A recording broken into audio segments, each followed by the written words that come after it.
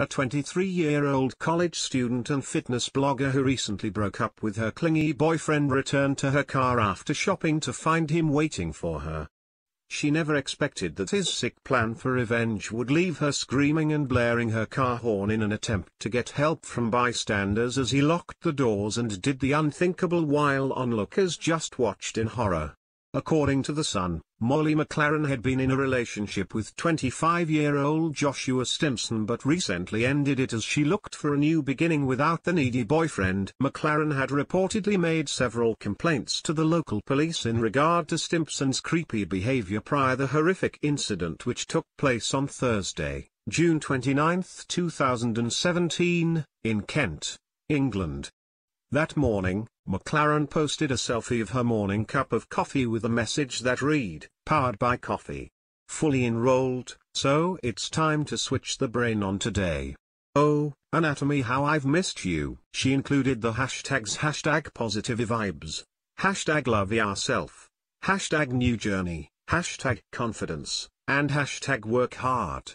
As she returned to her car at a local shopping center in Chatham, she found Stimpson waiting for her with some very bad intentions.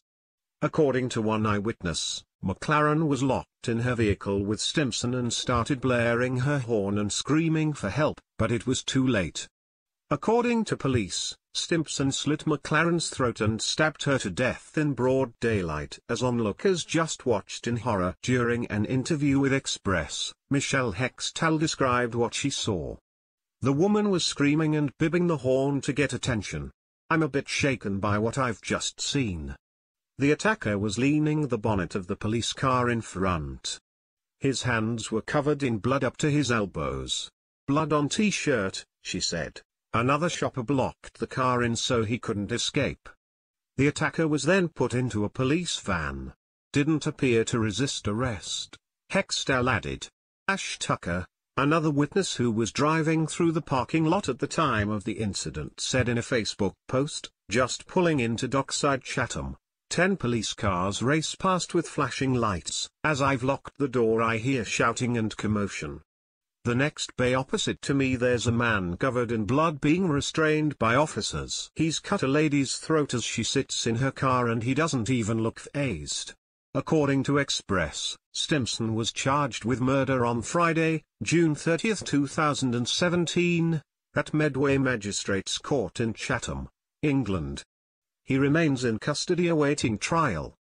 The Kent Police Department has reported itself for an internal investigation due to the fact that the victim had previously filed complaints against Stimpson. Unfortunately, as we've seen around the world, a paper, such as a restraining order, does little to actually protect a victim from a scorned lover who wants nothing more than to do them harm, and when it's a smaller woman, trying to fight off a larger, male attacker, it's far from an even playing field.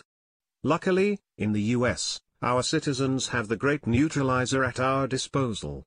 Let Molly's story be a reminder of why it's so important to defend and exercise our Second Amendment rights in America. We will not allow our daughters, sisters, and mothers to be at a disadvantage to those who are intent on doing them harm.